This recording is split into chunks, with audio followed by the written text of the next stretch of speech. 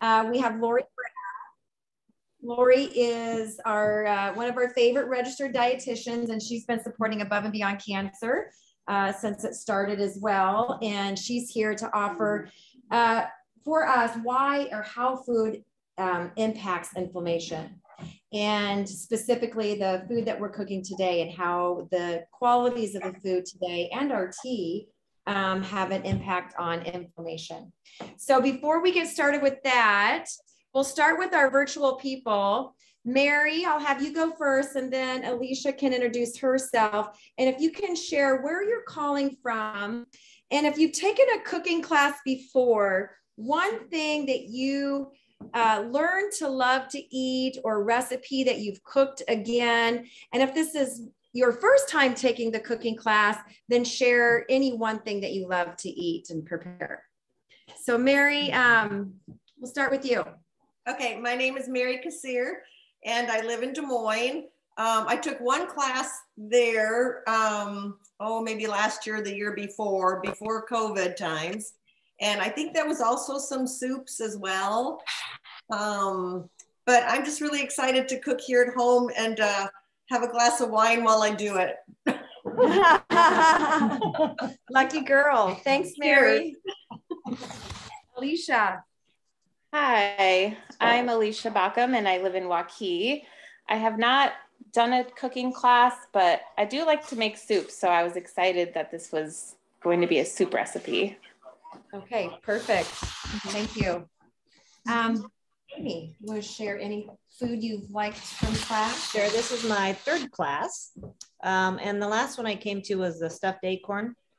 And so I like acorn squash, but I was pretty limited on what I had done with my acorn squash. And so I kind of modified what I had in the house with the recipe that we had learned. And I loved what I made. So thank you for that. Was that the class that had the squash hummus too? No, no.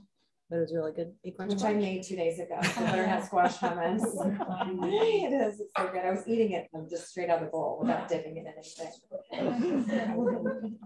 This is my first class. Yay. Is there anything you really like to make, and share your name? Oh, I'm Erin, and this is my first class. I like cooking all sorts of things. I don't know what my favorite would be. Okay. My name's Heidi, and I've not taken a class before, but I have taught outdoor cooking classes. So very cool. Let's get it together. We know where Heidi's going to be doing this spring with us. Yes, I'd be happy to partner with you. And I love baking. I grew up baking things rather than cooking and preparing meals. Okay. Did you state fair stuff? No. You should be baking at the state fair. Oh gosh, I don't know if I'm to that level. Oh, I think so. Heidi, what's your business that you're doing outdoor cooking classes? I'm a naturalist with Polk County Conservation, so I work at Justice Park and do all kinds of stuff. That's so cool. That's so cool. I wonder if we emailed to have we? One of my coworkers have you been okay. Probably had some contact with. Very cool. Okay. I'm Diane, and this is my second class, and I don't like to cook. I'm glad my daughter's living at home for a little bit, so she will cook for us, but I need to learn to cook healthy. So, was there anything favorite that you liked of those 2 cooking classes? Something that stuck out that you really liked? it was good. The time. Right. Oh, yeah. Right. That's probably what holds me up. Like, oh, I could be sitting on the Well, if someone else is cooking for you, that's an easy thing to do. Thanks, Diane.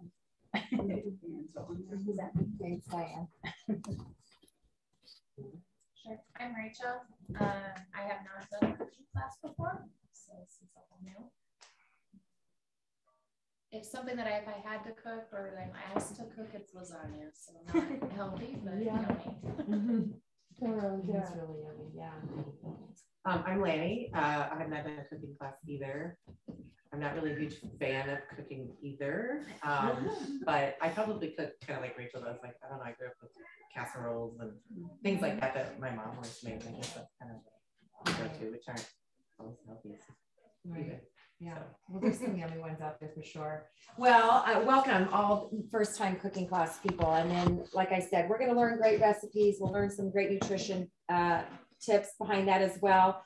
I will say that there are many recipes that I've learned in class that I have truly made a second time and expanding my repertoire. But one thing that really was a home run for me, it was new, was delicata squash. And I'd never even heard of delicata squash. And we did that last year, and that has been a home run as well. So lots of things to learn. All right. And I want to introduce Jill. Jill is our Steven Spielberg. She does everything perfect. And this will also be available on our YouTube channel after cooking class today. You can find other cooking classes on our YouTube channel as well. All right, Teresa. Jill also, I'll give her a plug. Jill also teaches classes here and sponsors state fair classes and is a cookbook author. So she's in the background with this right now, that she's very much could be in the foreground. So if you get a chance to take her paella class, usually sells out pretty quickly. Okay, so hello, Lori and everyone else. I have I'll kind of do this and in and out of this. I'll stand back, talk, and then put my mask on and go forward to the food. But I did a little treat because we're always talking about cooking our rainbow. And I came across this soup recipe this weekend, and it's called triple carrot. And I was very curious. That's just kind of why I like to cook, because I'm very curious. And so you can use your pens to write this down. So simple. So don't tell me you can't do it, because it is so simple. No excuses is what I'm hearing. None on this. So this is what Lori likes. She likes this rainbow food, and it's very pure. So the first carrot is peel your carrot. You've washed your carrots, but peel your carrots. Okay. Throw your peels in the pot. With 3 cups of water and a roughly chopped onion. So you're making carrot stock. That's all you're using, your peels and your onion. Then you're going to bring that to a boil, let it cook down a little bit, put it on a simmer. Well, then you're preparing the other part, the second part of the carrot soup.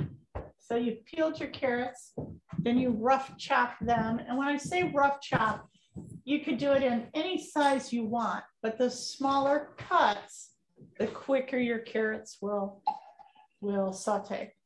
So, you know, if that's a ½ inch or a ¼ inch or an inch, just know the smaller you slice your carrots, the quicker they will cook.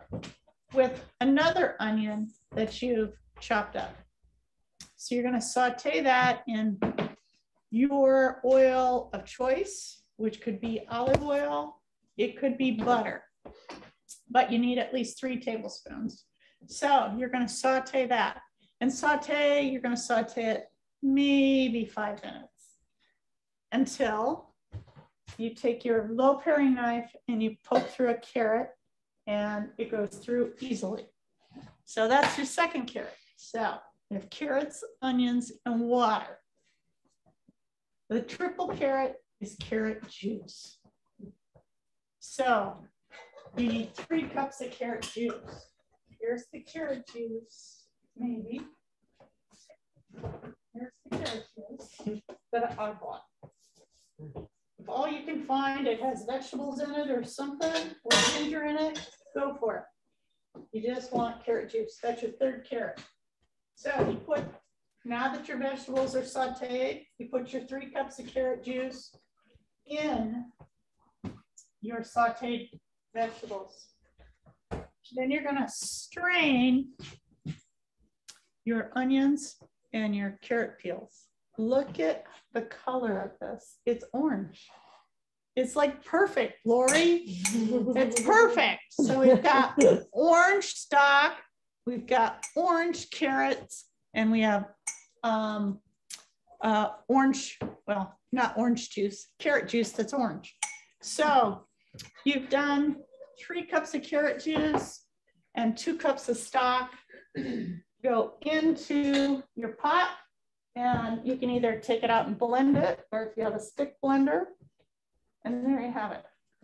You can add ginger, you could add some hot sauce, but this is what you're getting. It's just carrot soup. That's it. Water, onions, and carrots. So you just use a blender if you don't have a. Yeah, just remember, don't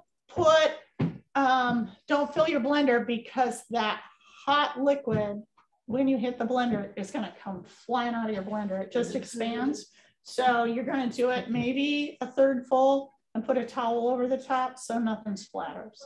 Because that's usually, if you have to throw it into a blender, that's where it goes wrong, is it's filled too full and then it expands and explodes. You don't want to get burnt. But that's my little tip for tonight. That's your take home. I don't cook. All you need is carrots, onions, and water, and some carrot juice. But I think you can get that at 7-Eleven or Quick Trip or come and go. Right. You can run down the street, right? Run down the street. Yeah. Lori, is there anything you want to say real quick about carrots and that the power that triple carrot would pack? Well, carrots are the really high in the beta carotene, which we talk about frequently. And sorry, I have a cold. And beta carotene with good gut bacteria converts over to vitamin A. And vitamin A is the #1 nutrient needed to keep the lining of our lungs and our GI tract nice and healthy. So great boosting. Good. Beta carotene, vitamin A, good for digestion. Yeah. And your lungs. It's really good. And the lungs. And the lungs. Okay. Yep. Really good soup. Make some, Lori. It'll be good for you. I love carrots.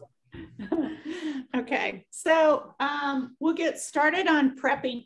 This recipe, I love my new little book, plant-based cookbook, right? So lots in here to pick from, and we'll be cooking some other things out of there for other classes. So it recommends a pressure cooker. I love pressure cookers, but I didn't know if we have many people that hardly cook, they would hardly have a pressure cooker. So that's kind of, pressure cookers are so important with quick meals and holding the nutrients in. They really were revolutionary, I think, for the home cook probably in the 50s. They just didn't have the safety mechanisms that they do now. So, and then many people probably have Instapots, because that was a multi-million-dollar ad campaign on every place you clicked, and you didn't understand how every time it was going to come back to you. So that was a lesson in marketing. So if you have one, I hope you're using it. But so Instant Pot can work in the it can. I don't know anything about pressure or Instapots. I know more about pressure cookers. So I bought into the marketing. That's all right. If you use it, it makes sense. But there's a lot of garage sales that are going to happen, you know, in a few years, and like won't even be out of the box. All right, so I've modified, as Mary said, the recipe, so it's not. I made notes and I just closed the book. So hang on here. Oh, there it is. All right. So part of drawing out flavor is to saute. So we're going to start with our onions. We have our oil measured. What type of oil do you like? Olive oil is truly what we espouse kind of in these classes. There are lots of oils out there, and Lori can address that, but it certainly is a very pure oil if you know where you're buying it. You know, there's lots of additives into olive oils just to make the volume. So depending on what the rules are, but if you're buying US made olive oil, buy from California or Georgia, because they have the strictest rules, and they have to be those, they have, I don't know, all kinds of standards. So I don't know where else it's grown in the US, but I know those 2 states have high standards and packaging standards and rules that go with their packaging. So let me do, I just need a little bit of a,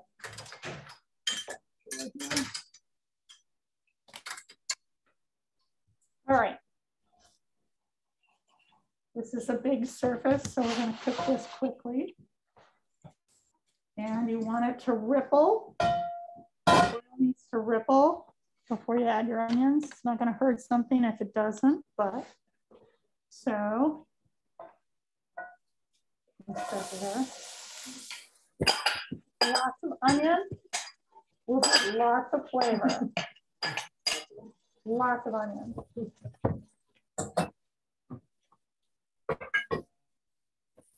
So, onion in the pan, saute, and that's sugar. Let me do some salt here. You don't even need to add that. You might later. But remember, salt is added to draw out the flavor. Pepper is added to make flavor. So oftentimes, you're going to start with salting as you go rather than as a finish, unless it's a finishing salt. Okay, we'll get that going. That's going to be like 5 minutes. Okay. So what we're also going to do is, because you would normally infuse your lemongrass in the pressure cooker, right? So who's familiar with lemongrass? Do you know what lemongrass is? Great. Okay. It's readily available at Asian grocery stores. Anywhere else, you're probably going to get hard lemongrass. So it's hard on the outside and you take away the peels, but then it's soft so you can press it, not rock hard. And what we're trying to do is infuse the flavor in the coconut milk. So we've taken away the peel that's hard and we've cut it down to about the last 6 inches, and that's the best part. And we're not going to do anything with this other than infuse the milk, and then after we've infused the milk, take it back out. We're not going to heat it. We're just infusing the flavor. And so we're going to use cilantro, but you know, what do you do with the pesky little things, right? Well, they still have a lot of flavor. So we're going to use the stems of the cilantro. I should have asked, anybody allergic to cilantro? Does it taste like soap? Okay, we're good. Because that's the allergy, right? Your tastes like soap. That's an allergy for those people? Yeah, it's considered an allergy, but it tastes like soap. Yeah, I've heard that. Yeah. So tragic. Yeah. To not be able to taste the glory of cilantro. Okay. So you're infusing the cilantro as well, Teresa, because that will be drained out. Yep. We're just gonna. So I made the mistake of the first time I cooked with lemongrass, I did not know these things, and I left it all in there, and then my soup was got a piece of that. It was very chewy. Crunchy. And then I was noticing how people were spitting things out of my soup. Right. Some people were nice and swallowing it, and you know. Right. It's not going to kill you, but you get made fun of by people that. So normally... I made the grave lemongrass error, and now no more. Use it. So that's what we're going to heat this up here. We'll get this going. Smash that around. I might even have you stir it, Mary. Okay, you got it. Break it down, break it down. All right. So now we're getting a little bit of brown on the sides of our pan, which means I've got a hot pan going, which is good. But we're going to move it around. Okay. If you need a whisk or something, Mary, it's kind of hard to whisk. I could have whisked it before I threw the hard stuff That's okay. in. I made it on okay. some heat here, so it'll be okay. Right. So No, got a good saute going on with a little bit of salt. And let's see what else. Here's the recipe up here too, if that helps. I have my notes here, what I wanted to do. So I got that. Okay, this is the other thing. So we have garlic that we've minced. I'm not gonna put it in yet. Garlic can burn really fast, so you need to pay attention to it. That's about a minute that happens. So I wanted to show you, y'all know how to peel ginger. That peeler. Where was that? I was just well, you can use peeler. There's all kinds of things, but this is really nice. And I go back to the lemongrass and the ginger. That's place to go. The Asian grocery store. And the Asian grocery store is right down the street. So you just get really fresh stuff. All right. You can use the ginger grater, or I can chop it up. But when they say a knot, they mean about an inch.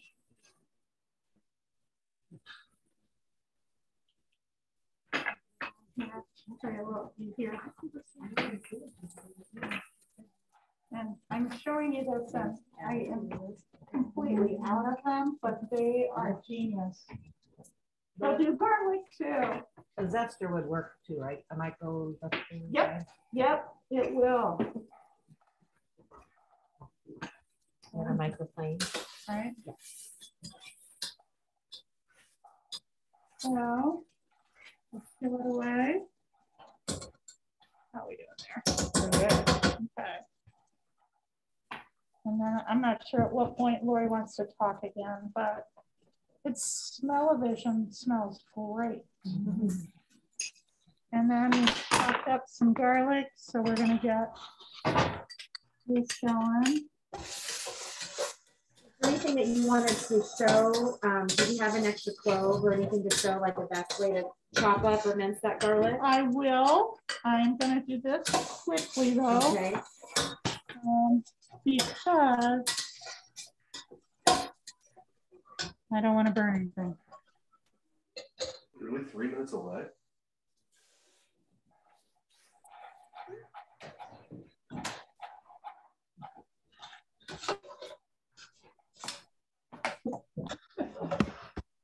Somebody. Hello, everyone. Where does she work? I just inhaled all of it. All that onion. Hi, Mary and Alicia. How's the cooking going in your kitchen? So excellent. Awesome, awesome, awesome, awesome. So good. I'm still using the Instapot. So. Oh wow! Wow. Awesome. Very cool. So I use it quite a bit. A little bit about how to prepare some garlic. And Teresa has classes on knife skills. And again, I feel like this has been a game changer for people who like to cook, is to learn some good knife skills. So she'll demonstrate some options here with the garlic. So you can use a garlic press, or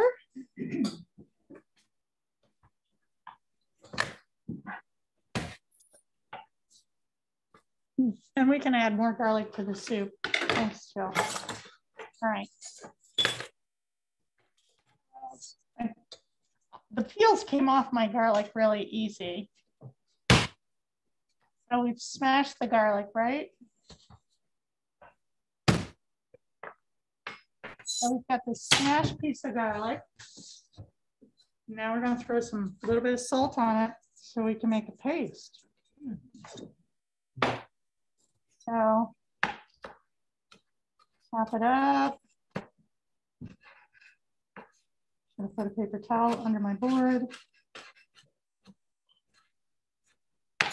All right, so now you've got minced garlic, but now we're going to have a little fun.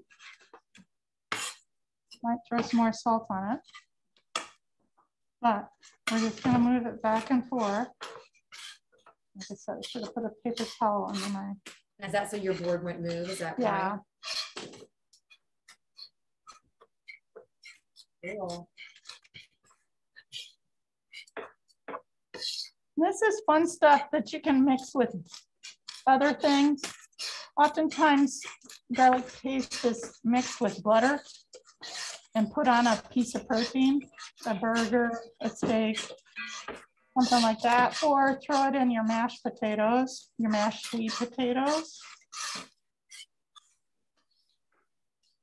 Then you just get a nice paste. You can kind of see it, it's getting stuck to that. And it becomes very sticky, so just know that.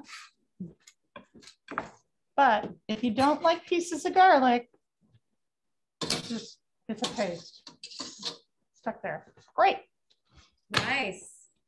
So if they're okay with the chunks, they could just mince it and do it that way, or they could go into a paste. Right. See that? Garlic mincers.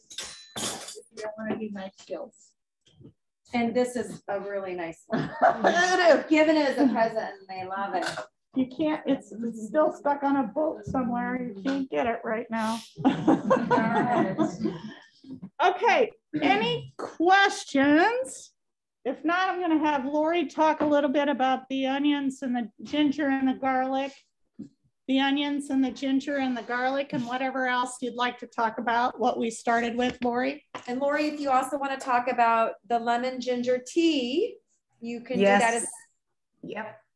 So ginger is one of those very anti-inflammatory foods. And the key reason, or one of the reasons we're really focusing on anti-inflammatory is because when we can control everything somewhat starts with inflammation. So it becomes a key factor. And onions and garlic are very, they work with the liver and are very, help the liver detoxify.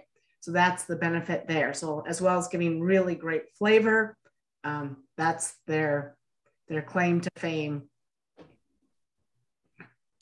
And then with the soup, we're using wild rice. Has anybody used wild rice before?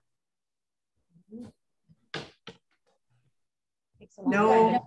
No shakes here. No shakes. Okay. Well, wild rice isn't actually rice at all. It's grass. So very high in, it's very high in fiber, and it never expires either. Research I have looked at. And it's a great source of fiber. It's great if you are trying to be anti-grain, because it's not grain at all. It's actually a grass. Mm-hmm. You pass that around. So good fiber is considered a plant then. Correct. Yeah, a plant, not a grain. So it is truly plant-based. So let's see. I'm going to add the mushrooms, Lori. Do you want to talk about? Oh, yes, mushrooms. Thank you. Mushrooms are a great source of vitamin D. It's one of the few foods that contain vitamin D. And then depending upon the type of mushrooms that you use, depends upon how much other anti-inflammatory properties it'll have. Your more common white mushrooms, bella mushrooms aren't quite as high in some of the properties versus some of the more expensive mushrooms. You see in 2022, I'm seeing a lot for not so much inflammation, but immunity. A lot is being done with mushrooms, but it's also going to be anti-inflammatory. So a very underrated food. Getting its claim to fame. This year will be mushrooms. So we're using the ones that you talked about, a white mushroom and a bella mushroom. And then our little quick trick for our fish sauce. Fish sauce is the umami of the recipe. We dehydrated some shiitake in soy sauce, and what else was, I gotta think what it was. Water, salt, soy sauce, and shiitake. So we dehydrated those. And I set them back, Lori, but they may be really salty. So I'm going to chop them up. It may be a little too salty. I don't know. We'll taste it. So we'll have 3 kinds of mushrooms is kind of my riff on this. Mary brought some. I didn't think I had some. I found some. So, in the way I like to manage mushrooms, because oftentimes you buy a portobello and are you scrubbing it or how do you prep it? So I'm going to show you all my little trick. Let me turn that off just a minute. I like to peel them, and it does take time, but man, it makes a difference, I think, because they're fungus. Fungus is good for us. Are they organic? Are they not organic? But it's pretty easy. You can't see it as easy with a white mushroom, but you can see it's very easy to peel. You think, oh, it takes too much time. But part of this, of being healthy, is taking the time to get healthy or stay healthy. And that does take time. Yeah, you can do a shortcut and do a can of mushrooms, but I don't think you're going to get the freshness, the flavor, or the nutrient value that you would in a fresh mushroom. So pretty easy to peel and use in soups and stews, and it's very hearty. And this is one of those jobs that you can either listen to your podcast or give somebody the job. What can I do? You can peel mushrooms, and probably they won't have ever peeled mushrooms. So it's a good little lesson. Have you ever peeled mushrooms? I haven't. This is a new one for me. Okay. I mean, I grew up on a farm. We didn't even wash our vegetables because we went from the garden to our mouth. And on the farm, who ate mushrooms? Because they might be poison, right? That was the other thing. Well, we did the morel mushroom. Right. Yeah. Right. No, that's really interesting, Teresa, to feel that. So, like, yeah. What about using, like, I was taught to use like a wet paper towel and get like the dirt out. Yeah, and then how frustrating is that? Does it really work? I mean, it does work. You can get it off, but it is. It works. Whatever you'd like to do just to get them in is a good idea. Okay, so let's see. We've infused that. Now we're going to bring all of this together. All right. So this is the great thing about coconut milk. It's not like it's going to burn like if you had real milk. Has a higher flash point. Yeah.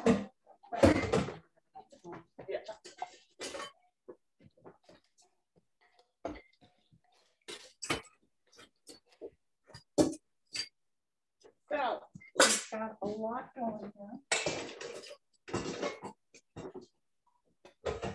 Now I'm going to strain my coconut milk that's been infused with the lemongrass and the cilantro. Give anybody in the front row a facial. How many times can you infuse lemongrass? Is it like one and done and it's gotten almost all of its properties out? I think so. And the reason is because you've infused the lemongrass with something else. Sure. So you've both entered into a relationship.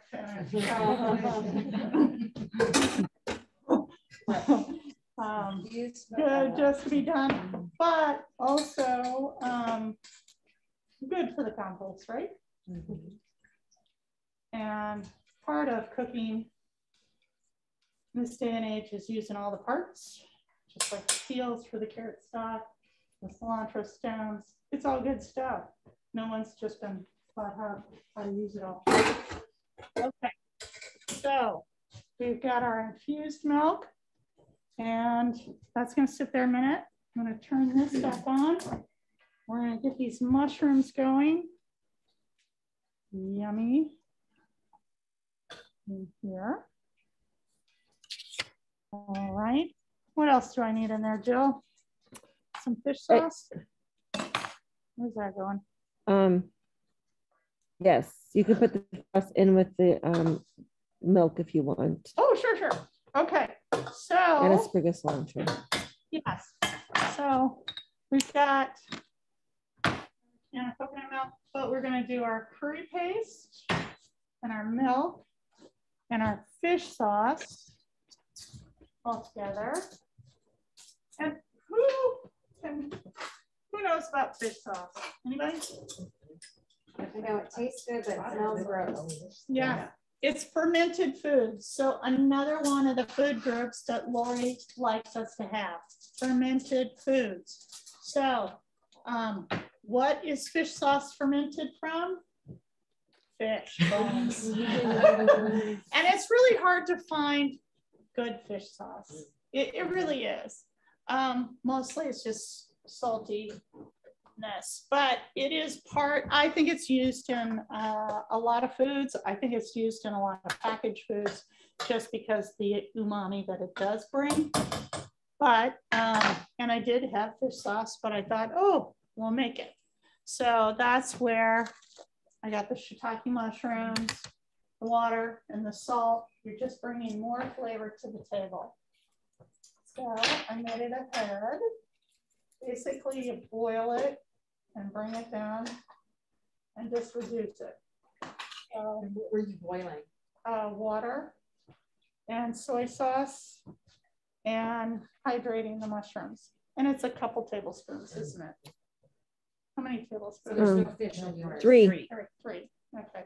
No fish in mine. Oh. But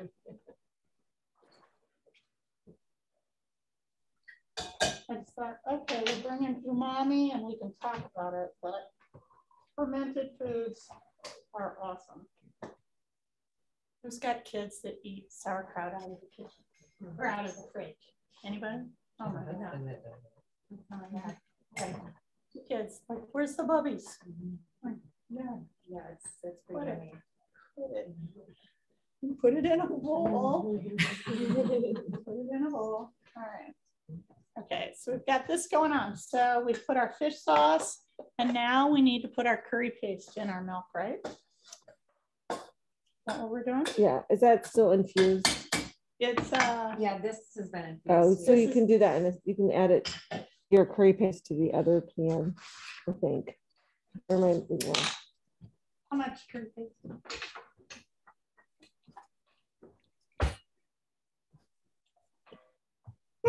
Megan, you read. Oh, this was the part where it was edited incorrectly, wasn't it? I was like, Mary, it says it in the recipe, but it doesn't have it in the ingredients. How many? What do you usually do for curry paste, Mary? I usually do a couple teaspoons, but I like my stuff spicy. So, you know, yeah, I think that's a good hefty amount there. Yeah, we're doing quite a bit. We can add a little bit more. And I'll let Mary talk about red or green. Well, it's 1 tablespoon. 1 tablespoon? Yes, yeah. So we did it. Okay. Yeah, we did pretty good there.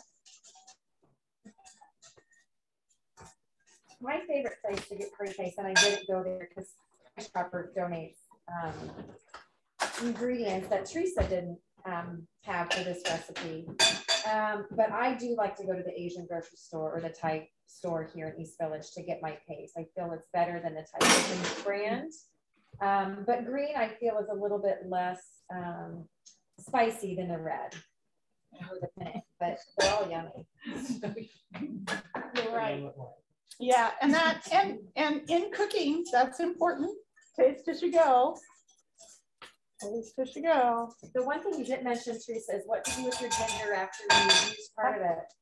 So there are different things you can do, but you can pop this in the freezer. So people will say, well, mushy garlic. Well, it's mushy when it's going in, right?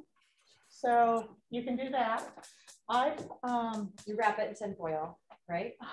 Yeah, and then just stick it in a bag and stick it in the freezer and take it out. But I would cut it in the sizes that you think you're going to use each time, so you don't pull this frozen thing out and like, oh, what am I going to do? Or, you know, peel it, stick it in the freezer before you peel it. And you can also, I know of people that'll stick it in sherry vinegar. And so just to keep it submersed in the fridge. So that keeps it fresh too. And the sherry doesn't, you know, it's not going to add anything that you don't want. It's just a great little flavor. Okay, and we talk about this too. We talk about citrus. So I have my limes that we're going to slice and put over the soup, but I think the zest is a great thing to use as well, because it adds another component.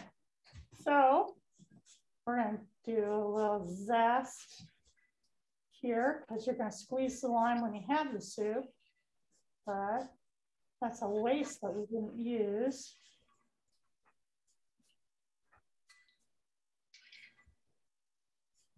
All right, layers upon layers. How many ingredients do we have? We're trying to get to 25 each day, right, Lori? Yeah, it doesn't matter. One way or the other, it's all gonna go together. All right, so, all right, the recipe calls for sugar. We're not putting it in. Do you hear that, Lori?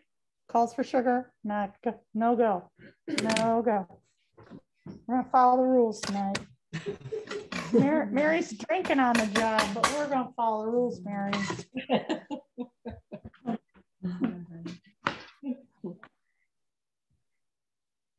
Oh. Can I say something? Yeah. Yes. Teresa, when I went to get to the store, I had to ask where the coconut milk and the lemongrass was located. I've never used it before. Yeah. Yeah. Not a bad question. And then did they say shelf stable coconut milk? Or... No, he took me right to the Asian section. Oh, okay. Okay. Because there's two ways to buy coconut milk, and it was the canned milk that we needed for the recipe. So I didn't say that. I forgot to say that. And did you find lemongrass? I did. Woo. They did it with all of their other thyme and everything else, but I have vegetarian daughters who use coconut milk with all of their soups. It's because it's so yummy. Yes. It really is. It's so yummy. But the trick will be up, man. You'll have infused coconut milk. They won't even know what you're talking about, right? That's right. All right. Alicia, how's the Instant Pot going? Good. I think it's done. I wasn't sure because I had already cooked my rice. So I was thinking maybe those directions for the actual recipe were if it wasn't cooked, I was thinking. Right. I think it didn't say that real specifically, but if you cooked it already, then your recipe's done. It'll be done. I know. Yeah. I just tried it. It's pretty good. Oh, good. I think I might add a little bit more lime, but it's really good. Yeah, so. to brighten it. Yeah. I got the same thing, Alicia, when I cooked my rice ahead of time too. I thought, no, should I have done that? Yeah, I know. Cause I was like, yeah. Anyway, I was like, I don't think I need to actually pressure cook it.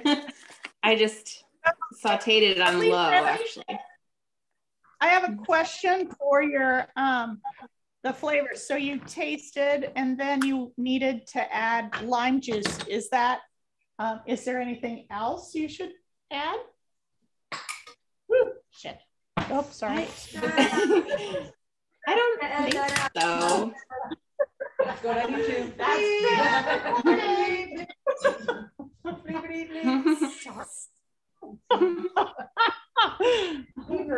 was like instant swear. Instant. I feel like that's a hard question because you're the chef who knows like how things are missing, and so like, yeah.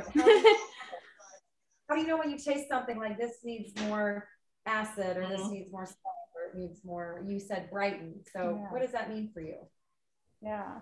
To brighten, oftentimes you get a little starchy flavor, Alicia, and to brighten you would use vinegar or acidic lemon, lime, something like that. And in you know, Eastern recipes, oftentimes it's rice vinegar is added at the end if you don't have citrus. All right, we're gonna put more coconut milk in here. And I'm gonna stir this around.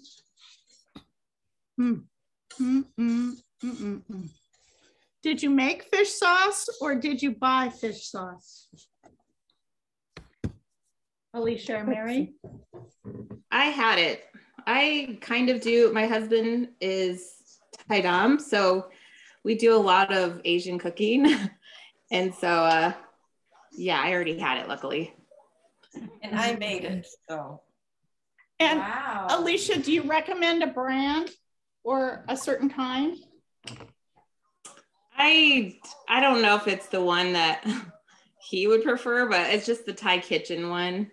I don't know if there's another one that is better, but. Sometimes I think, you know, you got a good one if it really stinks. Yeah, it does. Do you have a brand that you guys suggest? No, I don't. Okay. Now, where's my rice? Calls for a cup.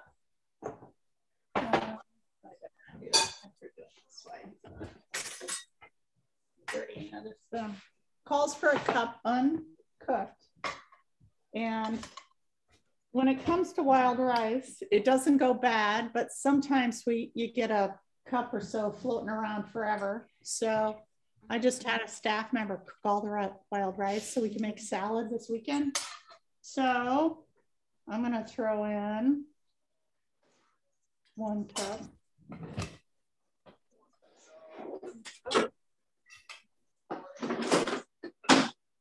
2.5, 3. There we go.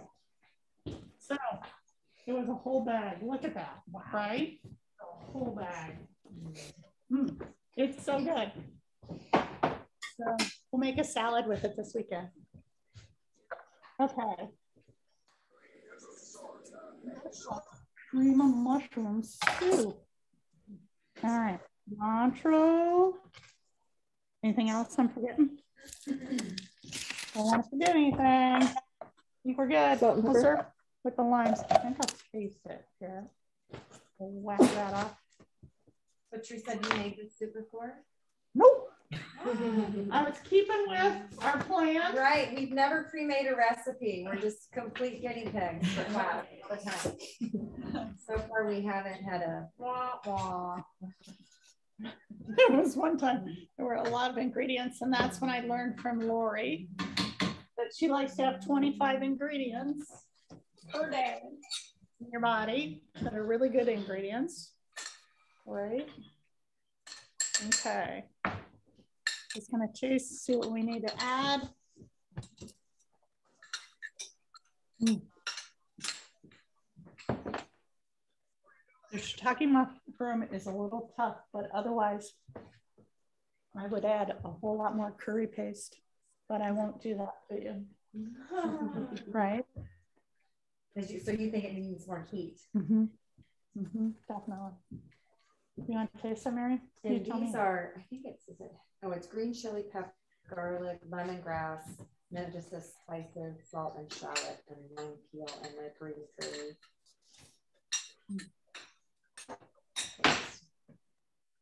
Absolutely delicious, but I think it needs more heat.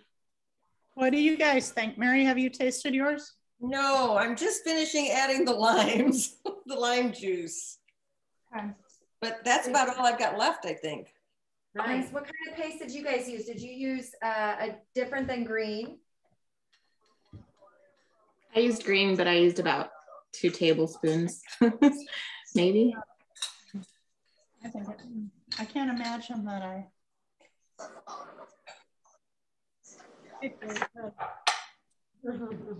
Let's dish it up. Okay, sounds good. Okay, Lori, I'm sure there's right here. The ramekins. Okay, here's what we're gonna do. Spoons are right there, but how about a little bit of lime and a little bit of cilantro? Anybody not want cilantro?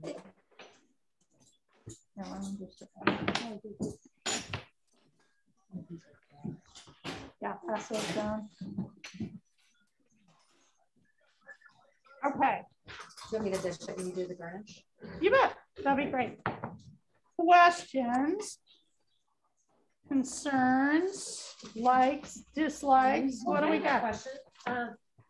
So I've seen white coconut milk versus full fat. What are your thoughts there? So this weekend when I was shopping for coconut milk, and to buy the light or the full fat. And on the labels, they were exactly the same, right? So it's a marketing ploy? Well, I was trying to figure it out. And I wish I'd saved the other can because we did a class that had coconut milk and that's why I bought so much.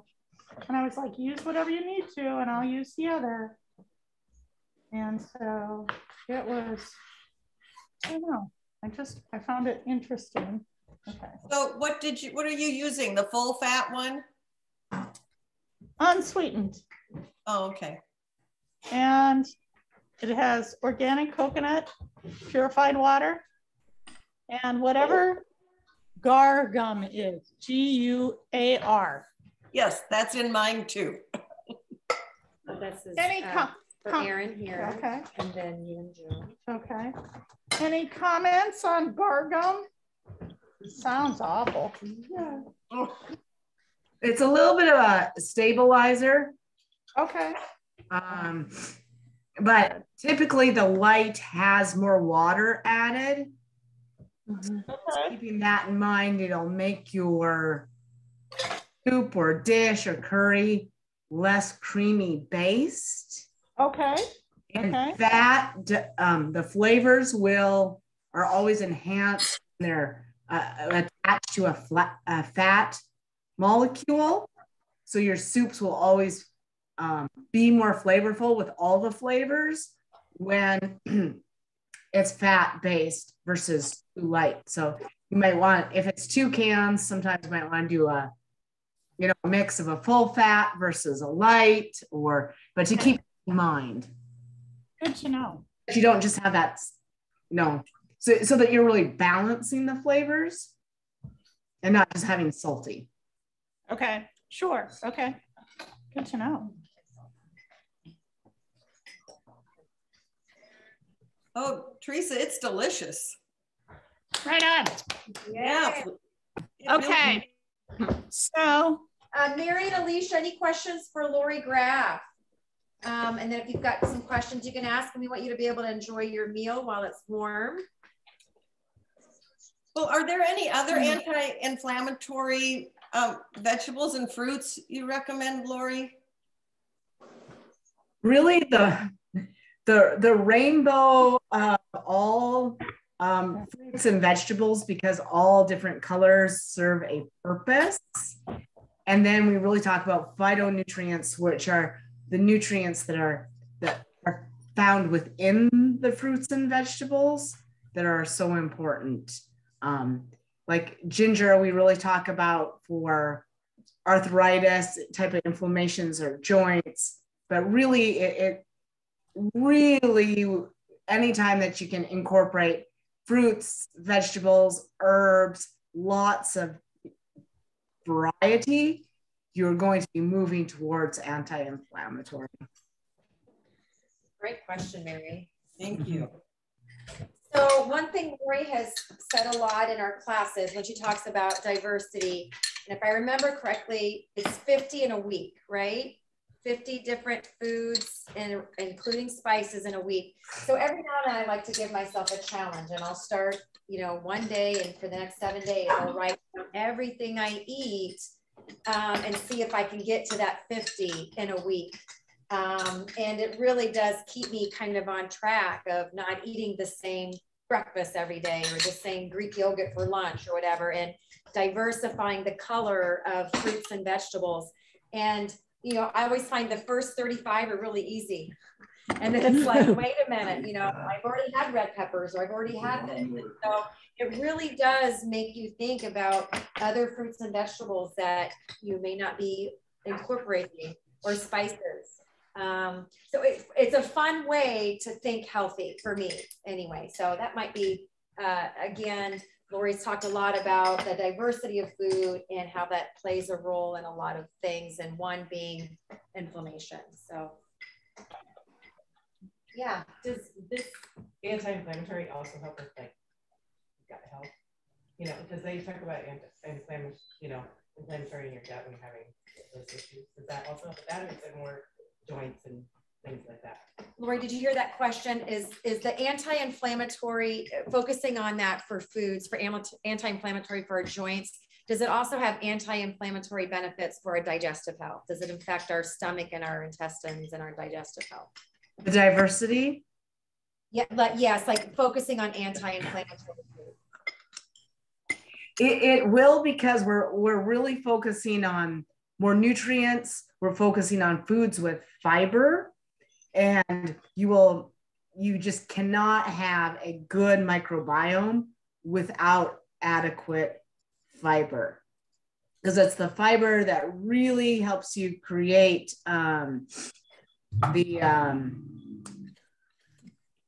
it's coming to me in a moment, and helps with immunity and anti-inflammatory. So it's a key component. And whenever we, and the more variety, the more different types of bacteria we consume, or our bacteria normally create. And I also remember Lori saying, like, your stomach doesn't have teeth, right? So the importance of chewing. Mm-hmm. And so especially if we've got high fiber food, you know, letting those flavors stay in your mouth and chew. Ayurvedic medicine, if I remember correctly, they recommend 30 chews before you swallow. So that really can help as well with your digestive health, right, Lori? Yes, very, very, very, very true. I always say, look at your food. Now that food, we're trying to get all those nutrients into your vein, you know, look at your wrist, those veins and arteries. All those nutrients have to end up in there. So the more we chew, the easier digestion we have, the better absorption we have. Super important.